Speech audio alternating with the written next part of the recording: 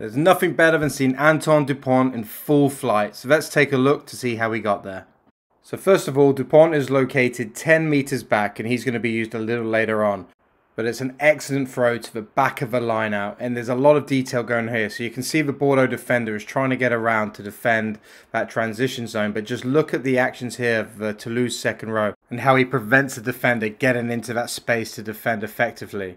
So now Toulouse run a peel play with the hooker coming around, and the detail here is he wants to get on a wide angle because that's going to make that player who was blocked work extra hard to try and get in a position, and that creates a bigger space. But also Toulouse have another trick. They've got a blocker play, or as if they're going to run a blocker play, set up with a hard line for 13 and Dupont out the back. But what I love about this, because the space has been created in that transition zone, it's actually a switch play with Dupont. So it's a deep switch and then Dupont through that hole. But let's take a look from another angle to see some more detail.